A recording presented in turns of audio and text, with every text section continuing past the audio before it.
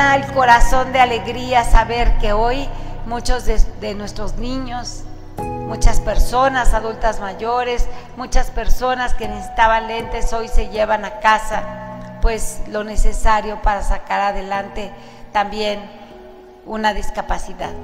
Ya es una realidad aquí en el estado de Tlaxcala, y me refiero específicamente al proyecto de actualización de procesadores de implante Coclear.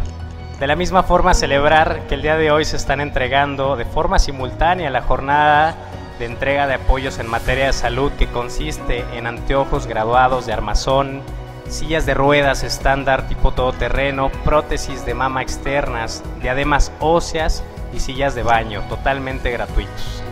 Estos proyectos son un paso importante en este camino y nos recuerdan que juntas y juntos podemos lograr grandes cosas.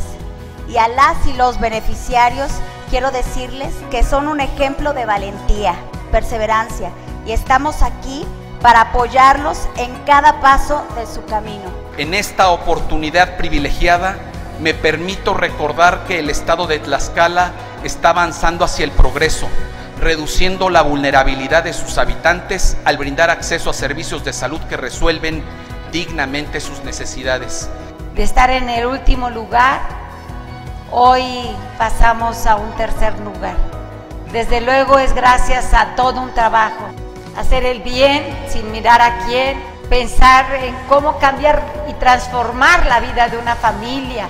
Muchas gracias por permitirme ser su gobernadora, por hacerme realmente inmensamente feliz al ver también su felicidad en sus rostros, en su corazón, y sigamos todos haciendo una nueva historia para la discapacidad en este estado.